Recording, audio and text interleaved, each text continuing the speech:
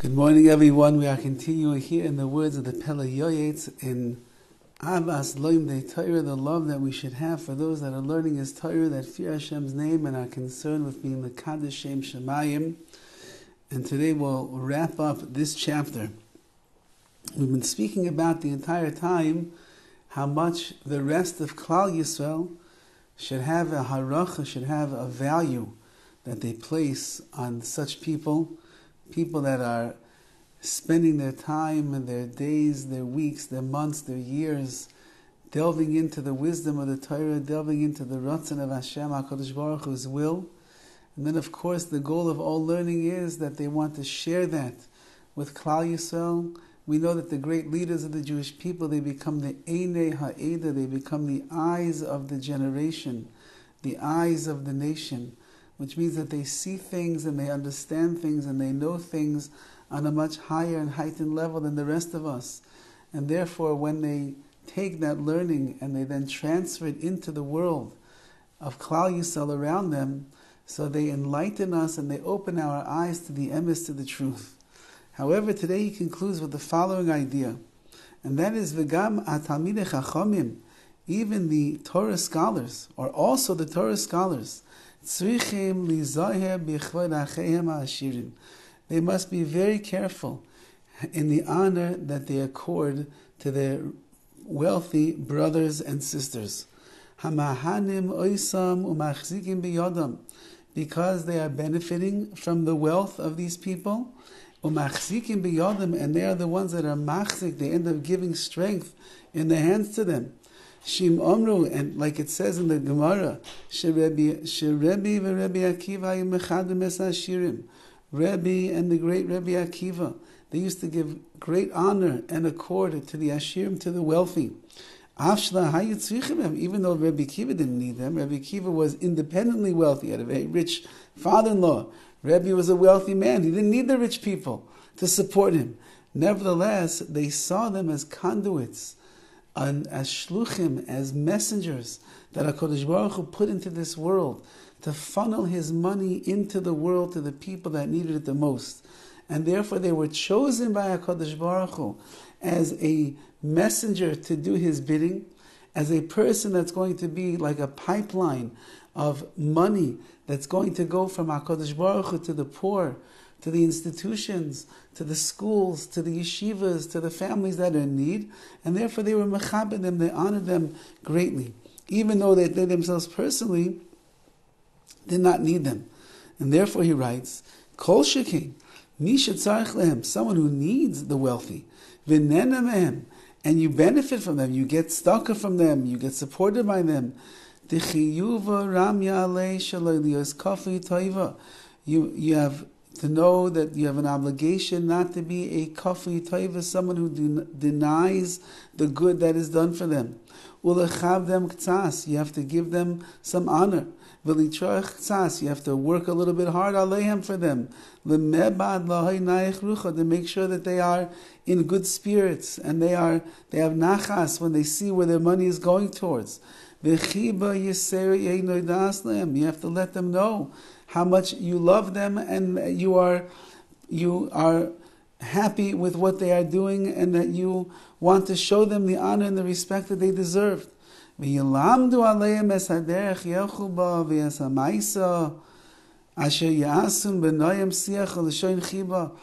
yes, you should show them a wonderful way that you relate to them. You should speak to them kindly, peacefully, warmly, and let them know how appreciative you are of what they've done. Says the PELE YOETZ that toiva teichachas migula me'ava, even sometimes you have to give them. Here he's saying that it doesn't mean that you have to machniya, humble yourself in their presence. You are the Talmid Chacham and they are the supporter, and therefore you can help them to go along in the pathways that are good for them as well. Not just to give the money, but they also have to work on themselves. They also have to learn. They have to refine their midas. And therefore, even when it's necessary, you can give them a little bit of gentle criticism and love that is necessary. V'yishtatfu b'tzarosam, however, says the PELE YOETZ, make sure that you join in their tzarosam, in their difficulties in life. Lanud lehem ulispalal alehem. You should help to support them with their spiritual, emotional needs, and daven on their behalf when they are going through troubling times. V'tamid tiyeh tfilasam alehem. And your prayer should always be on them. L'man yaskilu b'chol asher ya'asun. In order that they should be seicheldik. They should have wisdom and insight into all that they do, so that they should be able to continue making their funds, their money, and supporting Torah in the beautiful way that they do. The Torah that you learn, the good deeds that you do, the positive things that you're involved with, that you are being sustained by their charity and by their chesed, you should have in mind that the reward is going to go to them as well. Like this and like this, a wise man should take a lesson and live his life, conduct his life in a way that is going to be pleasing in the eyes of Hashem and pleasing in the eyes of Adam, in the eyes of man around him. So everybody over here is a winner. The people that are sitting and learning, and they are able to uncover the depths of the wisdom of HaKadosh Baruch Hu and His Torah, and increase in their Yirah Shamayim and their Kiddush Shem Shamayim. So they're winning out. They're living such an exalted, exemplary life, such a closeness to HaKadosh Baruch Hu. And those that are in the position of contributing the funds to such people so that they can sit and they can learn, so they don't have to have the tirch of schlepping around the world to try to make a living, to pay for a wedding and to pay for this and to pay for that and to put food on the table. You also went out because you're supporting people that have a noble endeavor in this world, and you're getting a big chelik, a portion of the reward that they're receiving for the Torah learning and the avodas Hashem that they are doing as well.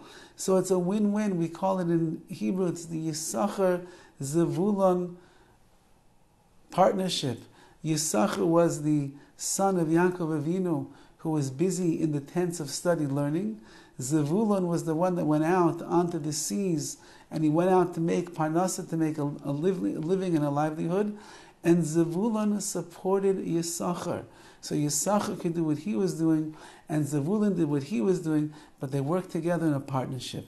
When Klal Yisrael works together in such a partnership like this, it's a win-win for everyone. May we be zeicher to recognize, what does HaKadosh Baruch Hu want from us?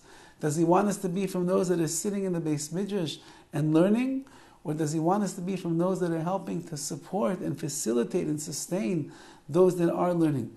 Whatever your position is, it's golden in the eyes of the Ribono Shel Olam, and therefore we should just fulfill to the best of our abilities to be true partners with each other, partners with Klal Yisrael, and in that way it'll be toiv be'einei Elokim, it'll be good in the eyes of Hashem, ve'adam, and in the eyes of our fellow Jews. Have a wonderful day.